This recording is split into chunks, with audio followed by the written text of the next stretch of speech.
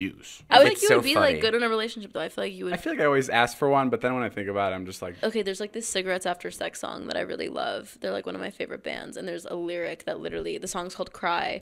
Yeah, I do that a lot. The song after is sex too, actually.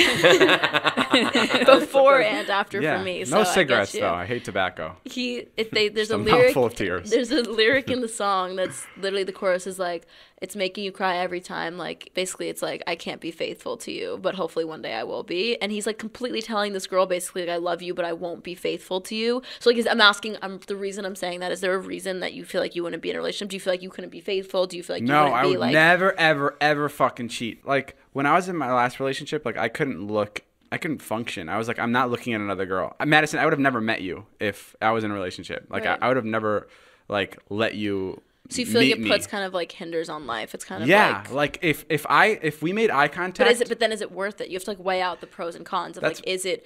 That's what I'm saying. And this was when I was young and I was like, I was an idiot. But like if I was in a relationship and we made eye contact, I would have been like, nope, and I would have never fucking had a conversation with you. Good for you though. I think that's but it's like it's too much. It's like, what the fuck are you doing, bro? Like still live your life and do this. But I think still live your life. But like if you find someone, like I also kind of think it's like sweet and romantic to.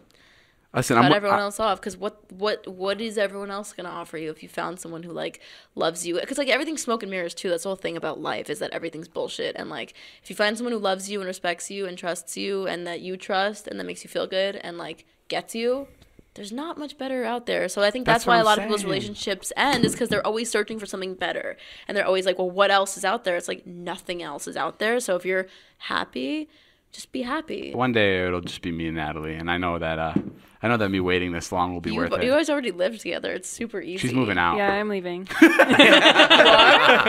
What? I think Natalie's my scapegoat when we talk about relationships. I just like make a joke about Natalie just to not like actually say the truth. I'm going through a lot of stuff. Oh. That's all the time we have for this podcast. Thank you guys for listening. Madison's album is coming out. Guys, go buy it. The songs are sick.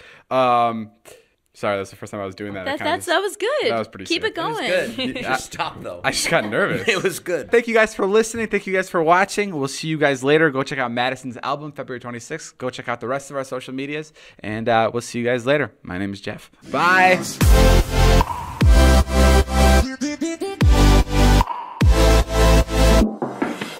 I ruined Fight Club for my friend, and like I feel so bad because that's one of the best cinematic twists in my opinion. It's and I'm his like, imagination. Wait, I've never seen it.